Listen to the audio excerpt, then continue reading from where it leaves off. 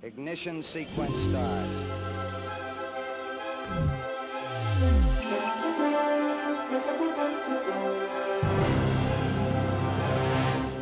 Good morning, and welcome to Mission Control Houston and the International Space Station Flight Control Room.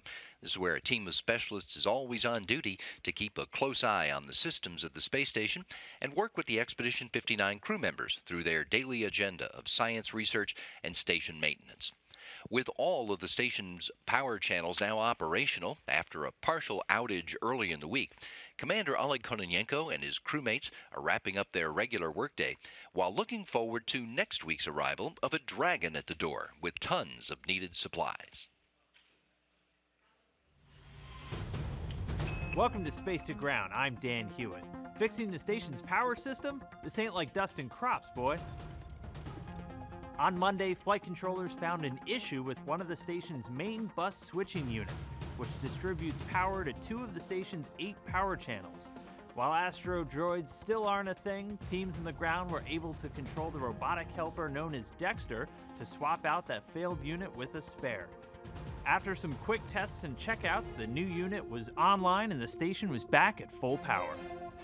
And with the space station fully operational, it's almost time for another Dragon resupply craft to take flight. SpaceX is ready to fly their 17th resupply mission to the station. Packed with about 5,500 pounds of supplies and science experiments, Dragon will ride a Falcon 9 into orbit and begin a chase down of the space station. It'll make the station run in fractions of a parsec and arrive a few days later, where crew members will be waiting to robotically capture it, so tune in. Ever wanted to go to the Tashi station to pick up some power converters but had too many chores? One robotic helper that just arrived on station could help out. Astro B, NASA's new free-flying robotic system, will help astronauts reduce time they spend on routine duties. Able to work autonomously or via remote control, the set of 3 robots are designed to do things like take inventory, document experiments with their built-in cameras, or even work together to move cargo throughout the station. While they won't be able to help you with your lightsaber skills, they got their first chance to power up inside station this week and will soon be flying around to make life a little easier for crew members living and working in outer space. Keep sending in your questions using the hashtag #SpaceToGround. We'll see you next week, and may the 4th be with you.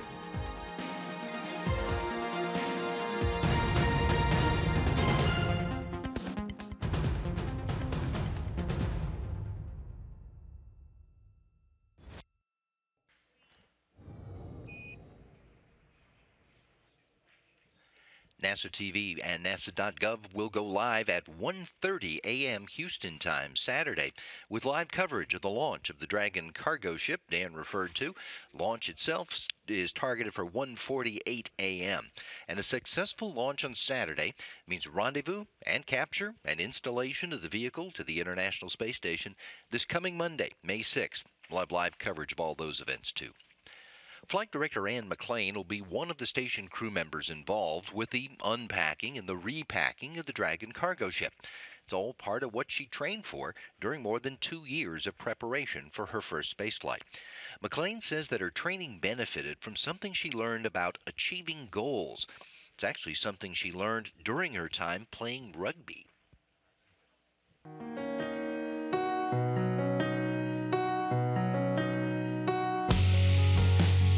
So the first time I played rugby, I was actually 18. It was the year before I went to West Point, and I was walking across the Gonzaga University campus, and I saw a group of people playing a sport that was unlike anything I'd seen. There was a lot of tackling. I couldn't figure out what was going on. And one of them asked me if I was interested in trying it out, and the very next day I started in my first game of rugby. I'd played throughout my time at West Point, and then when I was a Marshall Scholar, I was fortunate to study postgraduate in England, and there I started playing at a higher level.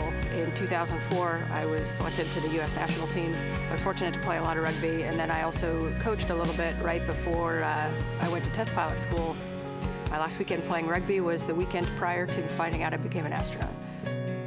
So rugby has surprisingly helped me a lot as an astronaut, and when I'm training in the spacesuit in the EMU and we're working in our large pool, the neutral buoyancy lab, underwater. We're under there for 6 hours at a time, and you really work yourself to physical and mental exhaustion. The only other time that I've hit that point of exhaustion is the 60th minute of a rugby match. When your body gets that physically tired, you can't mentally give up. You actually have to think about things more deliberately, with more clarity, because you're more prone to mistakes. And it's the people that can overcome that physical and keep going with the clarity of mind that win both rugby matches and that find themselves successful training in the spacesuit.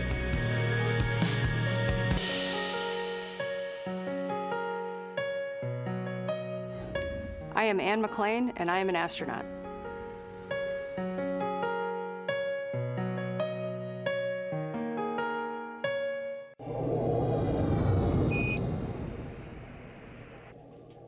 The International Space Station is the site of science in many different disciplines, from investigators who are trying to take advantage of the weightless environment to gain new insights. For example, the station is home to equipment that could help answer some big questions in modern physics. The Cold Atom Lab facility produces clouds of atoms that are 10 billion times colder than deep space. And thanks to the microgravity environment on the space station, we can observe these atoms for much longer than we can on the ground.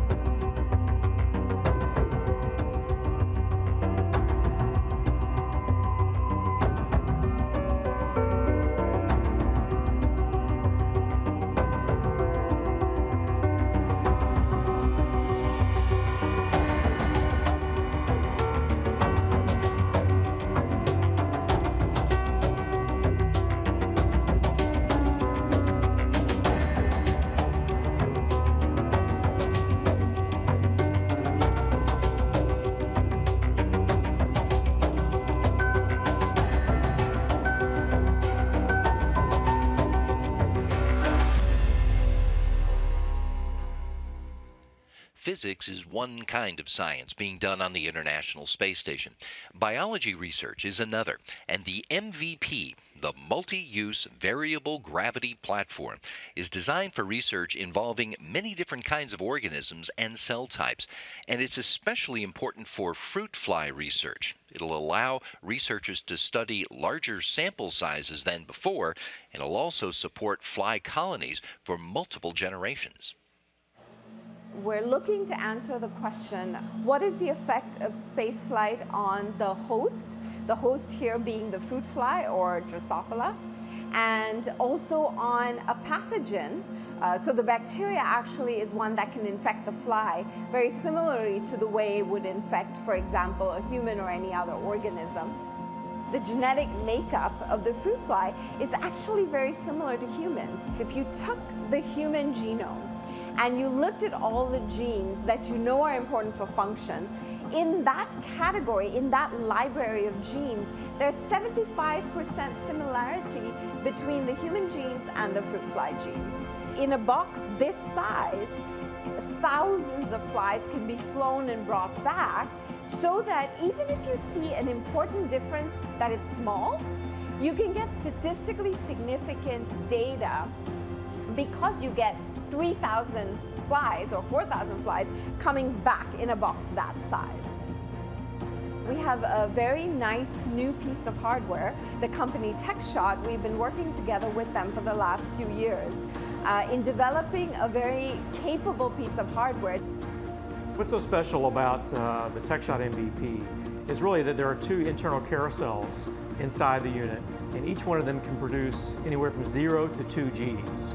So it'll be the only payload of its kind in the U.S. segment that can do this. The sample modules themselves do transport to and from the station in the cargo vehicles, but the payload itself, the locker, stays on board the station permanently. We are interested in human exploration. We want to go to Moon, we want to go to Mars, we want to explore the environment outside of low Earth orbit. And to do that, we need the help of these surrogate model organisms, because once we understand the genes and the pathways, then we know what the countermeasures are that we're working towards.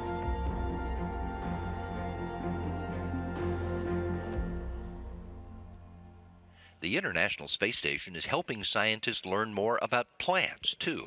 The Plant Gravity Perception Investigation is germinating seeds in microgravity to study the plant's ability to detect gravity and then adapt to grow in that environment, which of course will be necessary on future missions to deep space when crews will need to grow some of their own food. Think about the fact that the shape of every plant you've ever seen is the result of gravity sensing. Every plant has gravity sensing cells, and those cells contain dense bodies. They're packed with starch, and when that organ is displaced away from its starting position, those dense starch-filled packets, they fall to the lower wall of the cell. What we don't know is much about what happens after that. And so our experiment is aimed at what's the least amount of gravity that a plant can detect and cause that kind of sedimentation. And the way we're getting at that is to add fractional gravity to plants as they grow and ask the plant, how about that? Can you feel that much? How about, here's a little bit more. We'll turn it up just a little more. Can you feel that? We're growing 120 of these at all different gravity levels on the station. So we have planned a whole series of experiments at fractional gravity levels while we're visualizing the plants as they grow. So we have a cell culture chamber that has 2 rotors, centrifuge rotors, and these sort of stack, they align along the radius of the rotor at different distances, and the amount of gravity experienced by the plant varies depending on how far it is along that rotor arm. Our lowest treatment, I think, is down to about 6 1,000ths of a G, all the way up to 1 G to get a good control for Earth response. Plant shape is critical in breeding programs to determine optimal growth for crop productivity in roots and in shoots. So lots of potential applications, both off the Earth and on the Earth.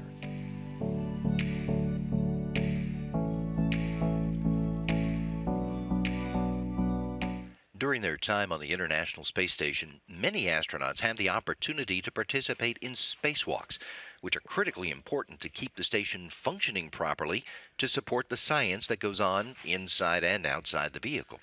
In this demonstration video, astronaut Ricky Arnold gives us a tour of the critical parts of the space suit that keeps astronauts safe as they perform maintenance in the harsh environment surrounding the space station.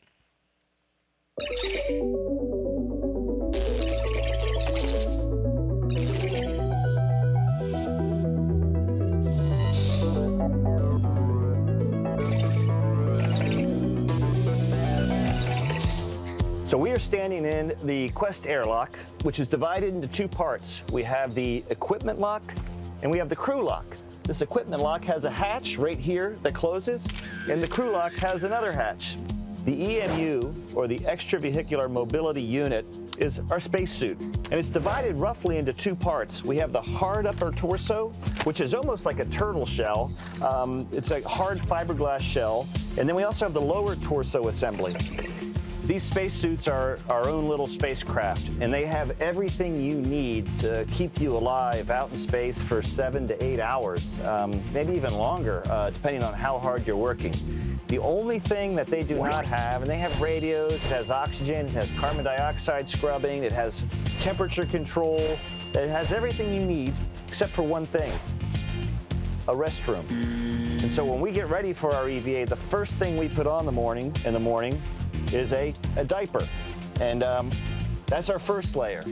Then over the diaper we put on a pair of long johns, and that's to keep our arms and legs from getting scraped up. It also provides a little bit of wicking in case you're getting really hot and sweaty. The next layer is our liquid cooling garment. And the LCVG has little tubes running through it, which allow water to circulate inside the LCVG to provide cooling when we're outside working really hard. So we've got the diaper, we've got long johns, we got the LCVG, and then we're going to wear our spacesuit. 7 layers from the bladder on the inside, which maintains pressure, and that's a rubberized bladder, all the way out to the white layer on the outside. The crew member inside the spacesuit is also wearing this, what we call a Snoopy cap. It's a communications cap. We have a radio, so we can talk to not only to Houston, but we can talk to people on the space station and to each other. So we wear this communication cap inside the helmet. Also, another key component of the EMU or a spacesuit is the helmet. You can see the helmet has a gold visor, which protects us from the rays of the sun that we can bring down. It's pretty bright out there, and this gold visor helps reflect the rays of the sun so we can actually see and operate in daylight. At nighttime, we can raise this visor up, gives us a clearer view, and additionally, we have helmet lights built into the helmet. On top of the helmet, we also have a television camera, so the ground is able to watch us while we work through these TV cameras. The work is really all done with hands, and so our gloves are really our most important piece of equipment in order for us to work outside. And one of the real challenges of a spacewalk is you have this heavy gloved hand, which is inflated, so it wants to stay like it's blown up like a balloon. But we walk by grabbing onto handrails and making our way along the ISS. So every time you move your hand, you're fighting against a balloon that wants to inflate. And then on top of that, all of our equipment is based on using your hands too. So after 6.5, 7 hours of kind of fighting against this glove, it's a really long day, and your hands are probably the thing that are most exhausted after 7 hours out on an EVA. Well, we're going out to work. You probably saw me move this mini workstation. The way we carry our tools is on a mini workstation, which is carried on the front. Every single tool we use is tethered to us. We do not want to accidentally create satellites. Our primary way of remaining attached to the ISS, if we're not using our hands, are these waist tethers. And you can see they just have a big hook. They go around a rail or anything else on the ISS and latch on, and it actually has a locking mechanism as well to hold us nice and tight. So we always want to have one of these attached if we're not holding on with our hands as well. The back of the EMU has our life support system. The life support system contains all the equipment we need, from a UHF radio down to the oxygen tanks that provide primary oxygen. One of the challenges inside this sealed environment, it's very easy to carry our own oxygen with us, but we generate a lot of carbon dioxide, particularly when we're out there working very hard. So to combat that, and to deal with that, we have these canisters called Medox canisters, which are just silver oxide. They are carried in the backpack along with a very large battery, which provides all the electricity for us. I don't have a battery here to show you today because we're in the process of charging them. We're about a month out from doing a spacewalk, and we've already started getting ready for that. So this Medox canister is able to remove about 7 to 8 hours of carbon dioxide that a human can generate inside the spacesuit.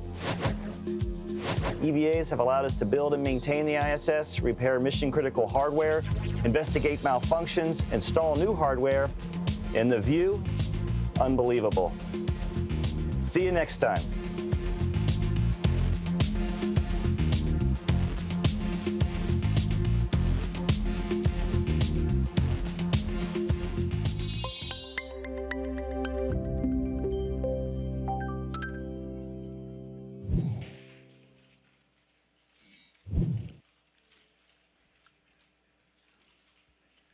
While today's astronauts work on the International Space Station and train for upcoming missions, NASA is preparing its next class of astronauts to be ready for future assignments.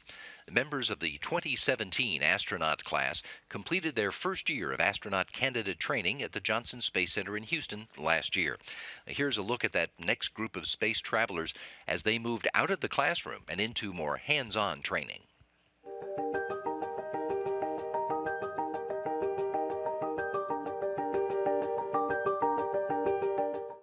The first 6 months, we were really getting our feet under us, just getting to know one another, really doing mostly classroom type training. Next 6 months has really picked up the pace a lot, and we've covered so many different things. Everything from learning to do spacewalks in the neutral buoyancy lab, a giant swimming pool. The first dives were incredible. The team of people that work at the Neutral Buoyancy Laboratory are amazing. They work really hard to make it as much like space as possible, like doing a real spacewalk. Getting in the suit for the first time was just really surreal. We get into the suit, you get pressurized. It's a really cool experience to finally get in that spacesuit for the first time. Totally unreal. I remember being in the pool and looking at my hands, and they have actual spacesuit gloves on, and just thinking this couldn't possibly be real life. We went to New Mexico to study geology, but first of all, we spent a week here at Johnson Space Center, working with an incredible group of PhDs that taught us geology, very intense week-long class. We went out to the upper gorge region of the Rio Grande del Norte, and for that, it was really cool because we went to a region that had a lot of volcanic activity, and we're basically trying to piece together the story of how that region formed. We were broken up into teams, and we got to actually go out and map different structures in the field, pick up rocks, break them open with a hammer, and actually form our own hypotheses, and then set about trying to explore them. It was a really great experience. KSC trip was incredible. Getting out there, and for me, the first time to get to go out and touch rockets was really incredible. We get to see capsules, we got to see CST-100, we got to see SpaceX. For me, I had never been there before. This is, the site where we've launched so many incredibly important missions through NASA's history. I had been there back in 2006 for a shuttle launch, and to be back almost 12 years later as we're getting ready for a commercial crew to launch from Cape Canaveral again, you could sense the excitement building in anticipation for that. So that was really cool to see. And it was really exciting for me to see just how alive it really is today, all of the different vehicles that are being built and being launched right there at Kennedy. The land survival trip, we went to Maine for that, where the military does their survival training as well. And that entailed a lot of learning things like land navigation, how to build shelters, but it was also especially important for team building and group dynamics. It was a great way to bond with the whole group. A few of us have also gotten a chance to work at Ellington Field doing field maintenance, it's called. So using the T-38 as a way to train on mechanical tools, doing repairs, learning things like sheet metal work, and just generally getting to know also some of the mechanics at Ellington Field. And on Friday, I have my first, what we call an integrated mastery. So it's going to be me in the mock-ups behind us with a group of 20 to 30 instructors as I go through my first exam, first major exam for the International Space Station. Across the board, one of my favorite parts of this job has been getting to know my other classmates. Everyone is so collaborative, really working together to lift each other up and building on each other's strong points. This group has been incredibly close, and every single one of us adds a lot of value to the team, and I think that's been one of the best parts of being here and training here.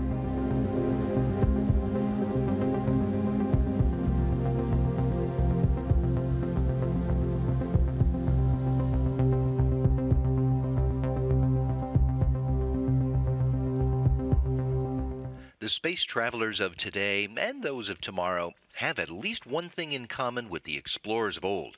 They are all at the mercy of the weather. The astronauts and the systems of their future space vehicles will have to be protected from the radiation of deep space. And that's why today's scientists are working hard to improve our ability to accurately forecast dangerous space weather.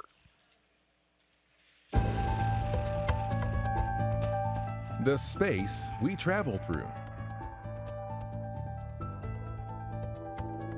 Presented by Science at NASA.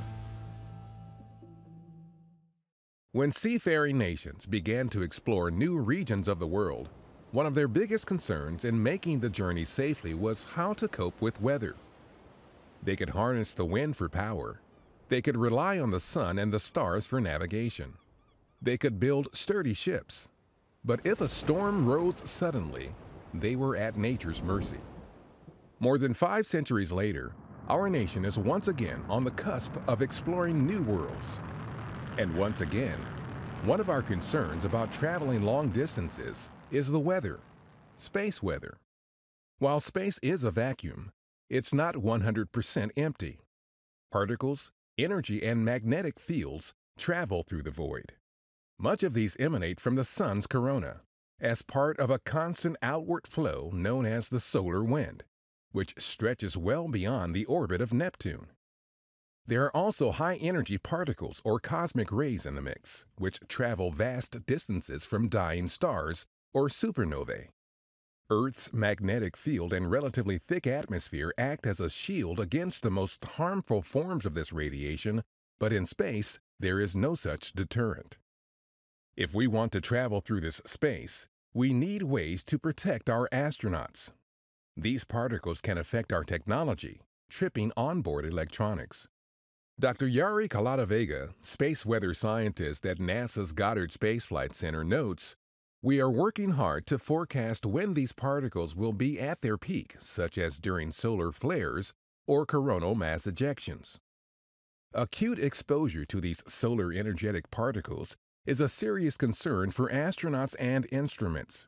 Therefore, having a better understanding of when to expect solar activity is important for safely sending our astronauts and spacecraft through space."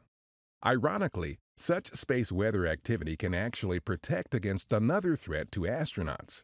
The sun's activity can block dangerous cosmic rays coming from other stars, which are constantly present, illustrating the complexity of the system NASA tries to understand and mitigate for our space travelers.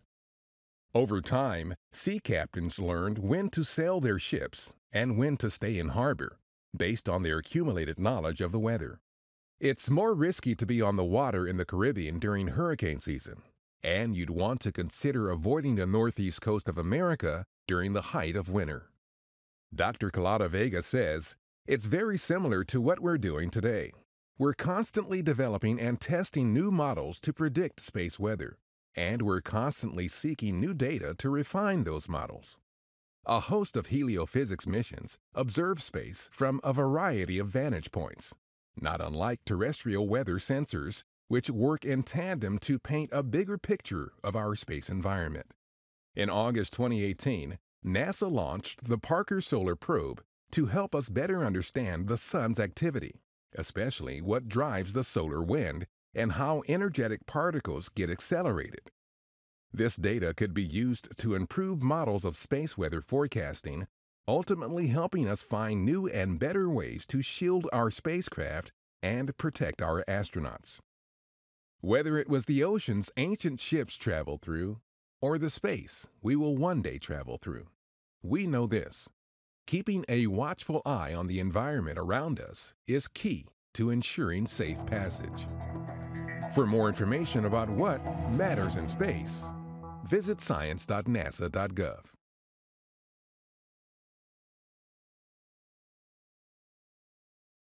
If you'd like another look at any of the stories we feature today, check us out on YouTube and Facebook at the addresses conveniently provided.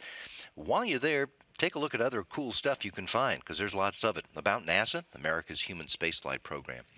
And while you're out there on the internet, check out Houston We Have a Podcast. That's folks here at NASA talking about their work in all aspects of space exploration. The new episodes post on Fridays, so today we post part 3 of the Heroes Behind the Heroes series, picking up as the stars of our show fight off another technical challenge to rescue the Apollo 11 mission control tapes for posterity and for academic research. Go to nasa.gov/podcasts. You can find today's episode, which is number 90, as well as parts 1 and 2, and all of our previous episodes, and even more. The full library of all NASA podcasts, all of which you can also listen to on Apple Podcasts, Google Podcasts, and SoundCloud. This is Mission Control, Houston.